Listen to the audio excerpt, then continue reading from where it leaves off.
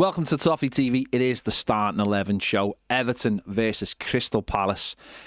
A must-win game for the Toffees. Hopefully the atmosphere is good at Goodison Park after some promising news this week with the takeover. So hopefully we're walking out at 5:10. Who knows these days what time you walk out?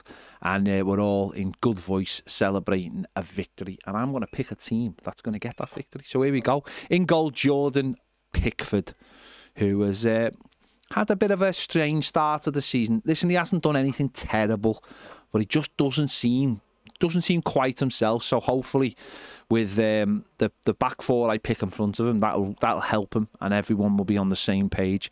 At right back, I'm going for James Garner.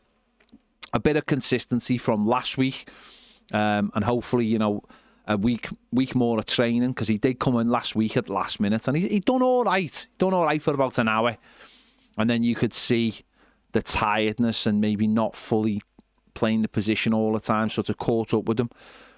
But I think it's either him or Ashley Young, and I just think that continuity needs to be there before a Patterson comes back or a Shames comes back, whatever the manager decides. So I'm going for James Garner. On the other side, Mykolenko, who obviously missed last week's game. Again, you need that consistency and trying to build a back four, so he comes back into the side. Ashley Young did all right last week. No issues with Ashley Young last week, but Mykolenko is our starting left back. At centre back, Toffee, who again hasn't had a great start to the season, but there are reasons. He had the back injury. And alongside him, the return of Jared Brandtwaite. He did play 90 minutes last week for the under-21s, and obviously there is a massive leap between the under-21s, but I think that was just to prove that he was fit. Listen, they get most of their fitness now in the training. There's none of this coming back and having a game and then having another game. They get in the training and they know how fit they are. He obviously had an operation, so it's not a case of bringing him back slowly either that we're seeing with Patterson. Because it was an injury, it's more about the healing process, and it seems like he's all healed up, ready to go. That's why he played 90 minutes last week, and Patterson only played an hour. So hopefully he brings back that stability.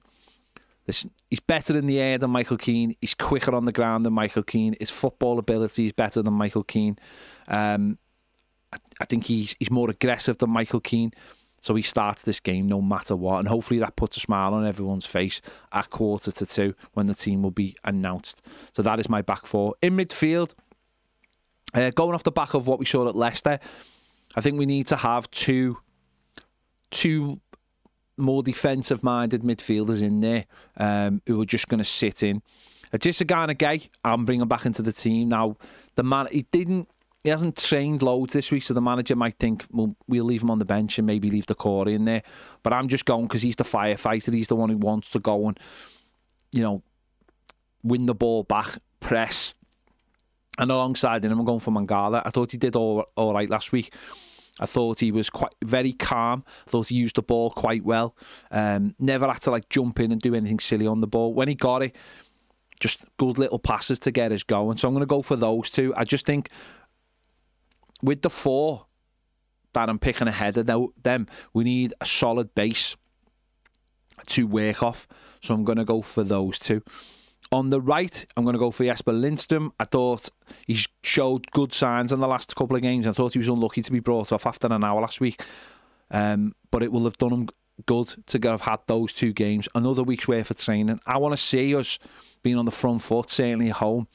And I think he's got a little bit more about him than Jack Harrison. I think his starting position's a lot higher. I think he wants to get behind the fullback, in between the fullback and the centre-back, and create opportunities. I think what's been missing certainly in the last 2 games he's played is that finish, whether it be a cross or whether it be a shot on goal. It just hasn't been there.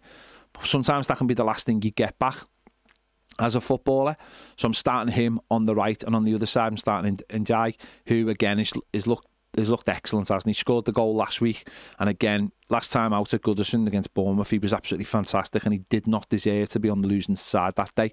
So I think those 2 players just give us a lot more pace, a lot more directness, and a lot more threat than we've had in those wide positions before. And in the centre of those two, Dwight McNeil, who's looked a lot more home playing in that position. He can get on the ball in better areas. Of course, his set pieces are always dangerous. And, you know, he does work back. He does help out in midfield. But having those three ahead of the two behind, I think the two behind have to be a bit more defensive and allow those three to be a bit more of a threat.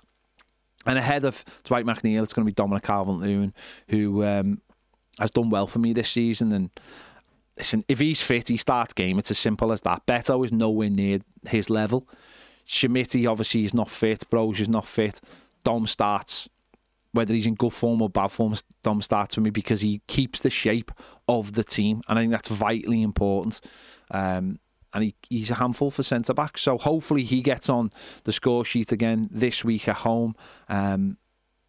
Hopefully we win the game. That's all it's about, isn't it? But we have got a few more available to us. So that means the squad is... the bench is deeper as well. There's options. It's whether we can use those options, whether the manager uses those options. So that's my 11 to start the game against Crystal Palace. Let me know your thoughts in the comments. Who would you go for? Do you agree? Do you disagree? Let me know. Make sure to give this a link. Make sure to give this a like. Click the link if you want more videos for Toffee TV Premier. That's in the description and it's coming up on the QR code. And make sure you check out the match preview with Baz and Jack as well. Thanks for watching. See you later.